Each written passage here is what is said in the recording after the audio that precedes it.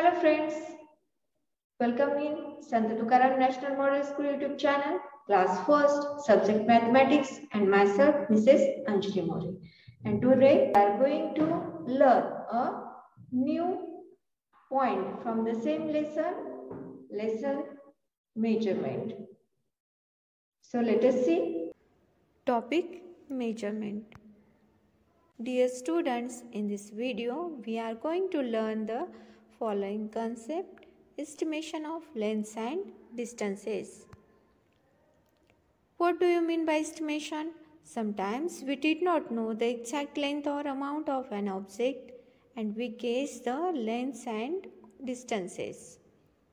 To guess the values is called as estimation.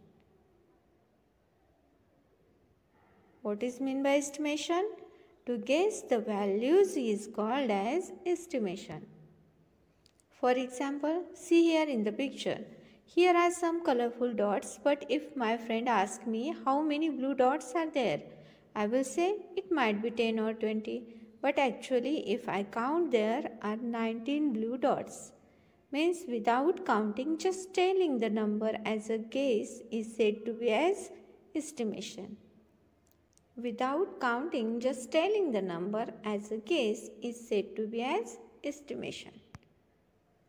Now we will take some more examples, then your ideas will be clear. See here, for example, see in picture, it is a table. Can you guess the length of a table is how many cubits? What will be you say? Yes, it may be 2 cubits, 3 cubits or 4 cubits. But actually, if we count as shown in the picture, count 1, 2, 3 and 4. It means the length of table is 4 cubits. Can you guess the length of a playground? See here in picture. This is a playground. Can you guess the length of a playground is how many foot? It may be 10 foot. But actually, if we count as shown in the picture, count it 1, 2, 3, 4, 5, 6 and 7.